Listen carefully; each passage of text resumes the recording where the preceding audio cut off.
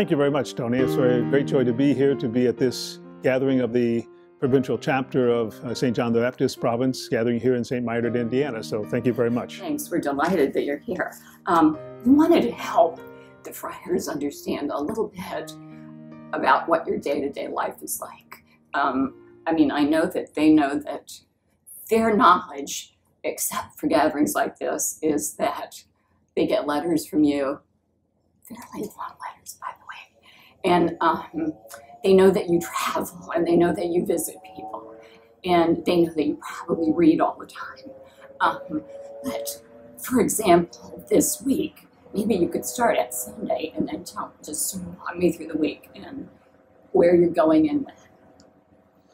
Okay, on Sunday I was actually preparing for a meeting that is taking place right now in just outside of Rome, a place called Sassone. There's a meeting, the first international Congress for the O.F.M. Franciscans in our history, focusing on missionary evangelization. 130 participants, and so I was able to go and prepare and then spend Monday with them, and then begin to prepare for the trip for Tuesday, flying from Rome to the United States through New York, Indianapolis, and this morning here. So that was Tuesday. Wednesday is the great opportunity to be here with the brothers, to be able to experience. Obviously, one of the things I have to do or get to do is talk a lot, but I also try to create a space to listen when it's possible first. When I go someplace, to listen first, and then after having listened and already have studied something about the brothers I'll meet with, then be able to talk with them about some of the concerns they have and also about some of the great opportunities that are before them. I will leave tomorrow morning early. I'll fly through New York back to Rome so that I can prepare to go and meet with Pope Francis to welcome him to our church in Bethlehem when he comes. I'll accompany part of his delegation on several other visits to an ecumenical prayer service. And then the following day, I will welcome him to our Shrine Church in Jerusalem, where he will, together with the Patriarch, the Orthodox Patriarch Bartholomew, will be having meetings, and he'll also be meeting with the Patriarch, the Latin Patriarch. So that's kind of this week. And the following week, let's see, next week I'll get back just in time to prepare to come back to the United States to participate in three other chapters of the friars here in the United States. And then I'll spend June in East Africa, visiting the friars and having a chance to listen to what's going on there and to give them encouragement, to encourage them to continue to stay the course and to continue to give witness to the gospel with great joy. So out of every month, you're on your plane maybe 2 weeks of that? Out of every 2 months, we have a meeting of the government of the order for 2 weeks in Rome. There we get a chance to talk about some of the good things that are happening and also some challenges, difficulties for which the friars have written to ask us for some advice. So I will meet with the vicar of the order, Julio Bonader from Argentina, and with 8 counselors for the different regions of the world, and we talk together about these issues. So when I'm not there during those 2 weeks, a fair amount of the other time, so probably 5 weeks out of 8 weeks, I'm traveling, visiting the friars. And what's the longest stretch of time you have been able to be home in one place? Well, I was home for just about a month. Back, when was this? Back in the late fall, because I picked up a parasite in one of the countries I was visiting. And so we had the 2-week meeting, and then the doctor ordered me to rest a bit, so I stayed home a little longer. But in the middle of that, I had to run off to Geneva just for a day to be able to give testimony to the Human Rights Council. But by and large, that's probably the longest stint that I've had to be able to stay present in the Curia. And what is your routine like when you're home? For example, what would a typical day be? Typical day would be morning prayer and Mass at 7, followed by a bit of a breakfast, and then by 8:30, I'm in the office to begin work. I try to use the early part of the morning to do reading of emails, reading of letters and things, looking at some issues. And then the second half of the morning, sometimes meeting with friars, provincials, other people who want to talk about, who come to Rome.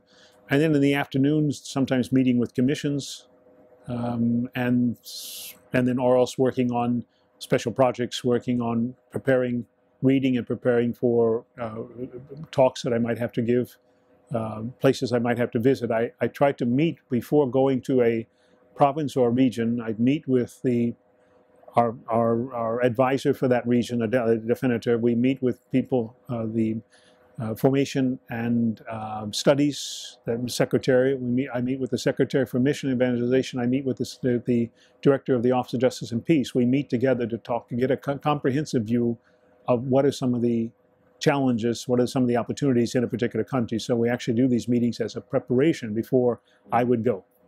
So most of the information that you get about what's going on in the order, I mean, does that come from the internet, or does it come from advisory groups, or do you just voraciously read newspapers, or how do you do it? There are three sources of information, I could probably say. The first source comes from the friars themselves, through the provincial minister or the custos or the president of a foundation, in the case where we have several foundations, Myanmar, we have a foundation in India, we have a foundation in Brazil. So the friars themselves would be writing, or the definitor or the counselor would be providing information from his visits and his contacts. So that would be the first source.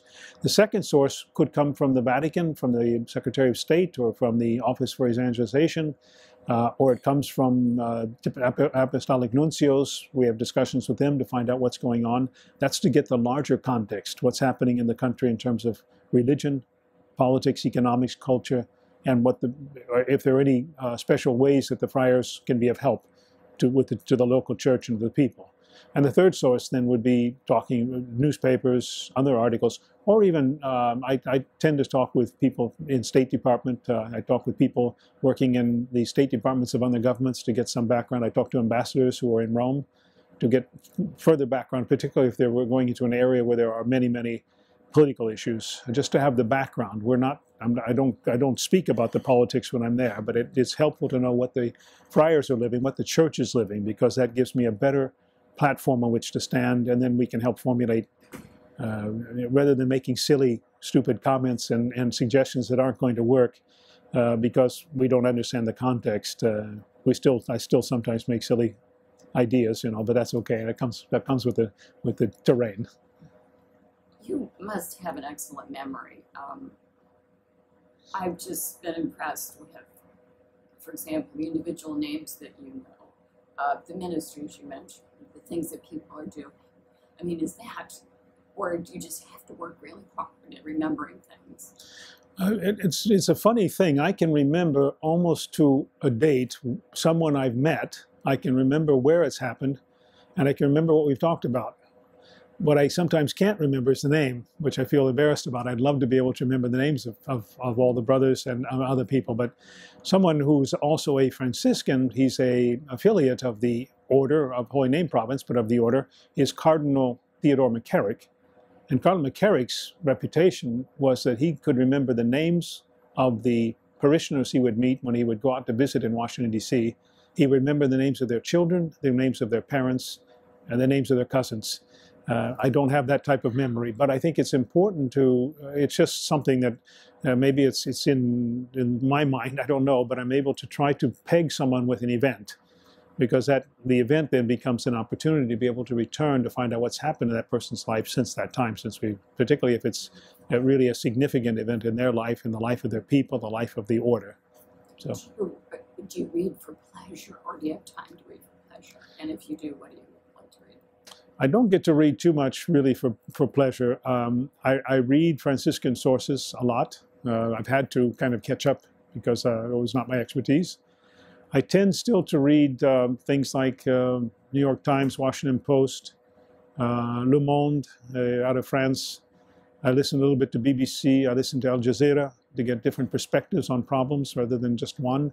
And then I read a lot of, I read small articles, I read foreign policy journals, I read theological journals, just to try to to give up. What I enjoy reading, I really like to read, I love the Millennial series. Steg Larsson, who did 3 series, and there's one more book, I think, in his computer or 2. I'm hoping unfortunately, he died at a young age, but hopefully there'll be 1 or 2 more books coming out. Just the intrigue. Yes. What do you do to take care of yourself? Physically, I mean, exercise or what are you able to do? I take my life in my hands and I ride a bicycle in Rome. And that's really, it almost seems like a contradiction to say that, Tony, because Rome is not the most friendly driving city in the world. But I've never felt, people seem to kind of get used to, they're used to these motorcycles riding in and out. So I kind of blend in, and I'm attentive to what's around. But I do try to do that. And occasionally there's a gem, the Catholic family that knows the friars. The gem was blessed 27 years ago by a friar from the Curia. So they let me, when I can, they let me use the gem for free, and I go down there occasionally, but I don't get to do that too often.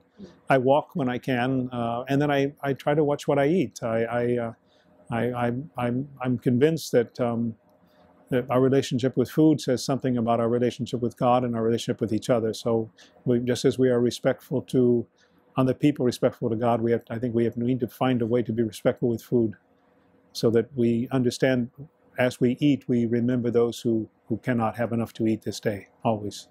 They are at the table with us, our brothers and sisters. And does that translate to any particular diet?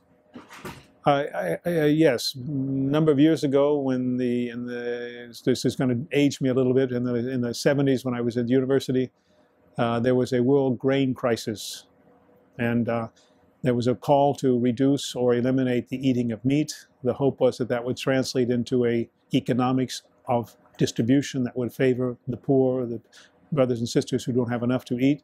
And so I decided then that I really could live without meat, because it takes 6 pounds of corn to get one pound of meat. So I said, I can do without this if it means other people can eat. And so I'm not a vegetarian. I just don't eat meat, so I can remember always to have other people at the table with me. Obviously, your life changed dramatically when you were elected. What's the most dramatic change for you, other than just that you have to travel a lot? The traveling is not so dramatic, because as a child, our family traveled quite a bit. We traveled on vacations other times. So I think there's a little bit of that. There's a little spirit of wanderlust in me to have a new opportunity to learn new things, to meet new people.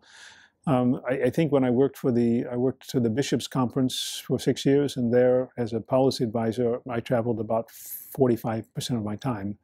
When I went to Franciscans International, I traveled about 55% of my time. And when I went to Catholic Relief Services as a policy advisor, I traveled about 65% of my time. So I think already the traveling, it's in and of itself, is not so much of a... I think the greatest challenge is to arrive someplace and not be so tired, either from the trip or from previous engagements, to not be able to listen and to enter into the context of what's going on. I think this is a great challenge. And I think the other thing is, another challenge of the travels are I have to listen to people speak in at least 3 or 4 languages. So I speak some Spanish now, but not as good as I would like, but I understand about 95%. I use the Italian when I travel, I use French when I travel, I listen to Portuguese. I think that's another thing that takes a lot of energy, is trying to listen to people, allow them to speak in their language and not oblige them to speak in mine. And I think this is very important as well, because the story is very different if they can tell it from their own experience, from their own hearts, the language in which they speak to God, if they can say it in that language. Obviously, there are times when we need translators to be able to help, but the hope and the attempt is. So these are just challenges that come with the job, I think. I think the other challenge is to demonstrate in my own life what I would expect brothers in the order to live. And there I have to admit my own limitations and failures, and depend on the prayers of the brothers and the poor clares and other people who are praying for me, because none of us deserve any of these jobs we have. We are only just servants, that's all, nothing more. And that's what we're called to be. Along that line, was it difficult for you obviously something changed when you were elected, and I'm guessing that before there were not people standing up and applauding when you entered rooms. How did you sort of adjust to a difference in possible perception of who you were because of your title? I think I admit that people in different cultures honor and reverence people differently. So one of the greatest things I have to do, and this is all part of just, I think there's a humility, as Pope Francis would demonstrate to us. There's a humility that comes with responsibility. And so we have to allow people to express in their language and their ways the way they want to honor or receive. And in part, I think what I see behind that is a real desire for people. They're not applauding me as person. They're saying that we hope you will bring us a message. We're hoping that you will be a blessing to us. And I think if I understand it in that language, then it's not about me. It's about the message that people are longing to hear. And then I start to pray, and then I get worried, because what message can I offer them? It's kind of, I think Pope Francis would feel the same way in listening to him, meeting with him several times now. I don't think it would be much different even in his mind, but each of us deal with this differently. And then I also remind people that the two words that describe even the office of Minister General, or any office in the order, is frate minore. We are minor brothers, no matter what. And we are brothers. That is what defines us, not the office. What would you personally like to be able to do better? And what maybe gifts or abilities do you have that you think help you in this position? I wish I could speak Italian a little better. I wish I could speak Spanish adequately, because then I could respond even more effectively to what maybe some of the questions, and also enter into the dialogue. I'm saying that in one sense. I think I'm okay in the Italian now, but the Spanish I wish I could, because we have a lot of brothers in the order who speak Spanish, and so to try to enter into their lived reality. So I wish that, and I had a huge time to study Italian, 4 weeks. So that's what you get. You go to Rome, and they send you away for 1 month, and you come back, and you're in meetings in Italian, and that's all. So maybe that's one thing I hope for any future Minister General and definities of the order, that they will initially take some extra time to get some tools, necessary tools, to be able to work together. I would also hope the next administration would rely on some other tools, on just community building tools, to begin to develop a common vision together. You can pick this up as you go along, and we work very well together. But there might be some tools at the very beginning that could be helpful, I think. And I think the other thing is, I think we need to have some type of process of evaluation. I think the Minister General, the General Administration, needs to be evaluated on a regular basis, not to criticize. It's to learn. So we become really a learning environment where it's not just about other friars, other Franciscans educating themselves, updating themselves. All of us must do this, because that's the way we can continue, I think, to keep the edge, if you will, and to be able to listen more attentively. And it's not personal. This is the most important thing. It's really not. It's about the mission. We can keep the mission at the center, and I think that's always a challenge, to make sure the mission is at the center of our lives. Jesus Christ, the gospel life we're called to, and the tremendous world that is longing for a message of goodness, of hope, of blessedness. Speaking of icebreakers. That one works. Speaking of the next administration, are there things that you would like to accomplish or have in place, or is there a particular legacy that you're thinking, this is what I'd like to do or leave or make happen while I'm in this position? The only legacy that I would hope that I could leave any place I go is that I've left a legacy that people believe that I've been a brother to them. That's the only legacy. That's the greatest legacy that I can leave.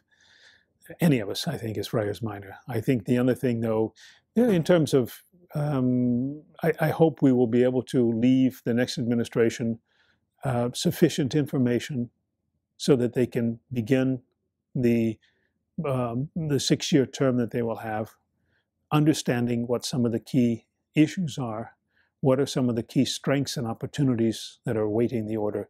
That would be very helpful to them, I think. And then to make sure that all of the administrative materials, all of the duties that have been left to us that we began with 6 years ago, that we can conclude most of those so that the new administration comes in and it's a fresh start for them. Mm-hmm. Fresh in the sense that they're any of the tasks that should have been done in the 6 years, where possible, that those are complete. And then I think it allows people to come in and be able to continuity, but a continuity with much creativity, mm-hmm. to go toward a future that's going to be very different. So I think that's... Do you have ideas, plans, thoughts, things that you might like to happen next for you in your life after this? Yes, I would like to, I was saying this jokingly, I'd like to do a sabbatical. It'd be the first one it would be great to do.